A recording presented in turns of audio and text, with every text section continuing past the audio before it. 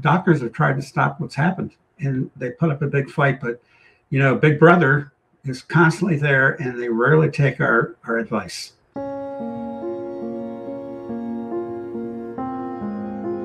My name is Gary Levin. I'm located in Riverside, California, and I'm affiliated with Loma Linda University. But I think the COVID thing is going to make some good changes.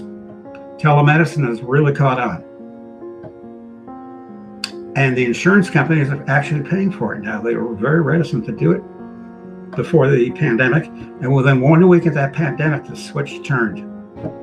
The insurance companies like the cash flow to go one way towards them. But years ago, not even years ago, 6 months ago, they were reticent to do telemedicine because they thought it was going to drive the price of medicine up. And it turns out it doesn't.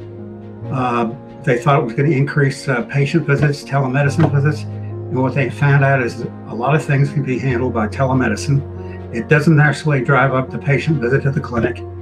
And the benefit at the other end of it is the healthcare costs go down because people are seen right away and they don't wait to get really sick.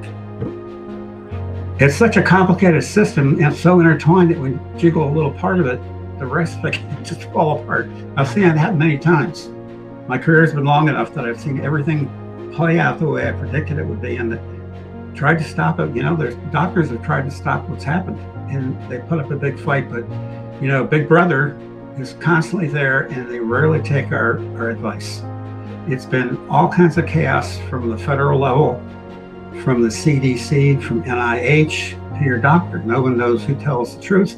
The regulators want to regulate, the doctors want to treat, and the government wants to be a doctor.